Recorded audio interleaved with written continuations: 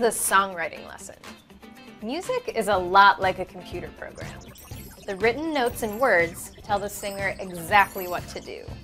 Some parts of music are used over and over again. We call this the chorus. In a computer program, the parts of the program that are used over and over again are called functions. When you read song lyrics and it says the word chorus, do you sing the word chorus? No, you look at the top of the page to see what words make up the chorus.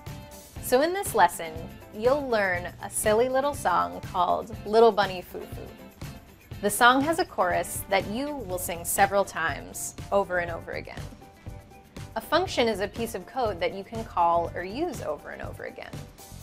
It makes programming easier and more efficient, so you don't have to write out the steps of your function over and over again. You can just write it once.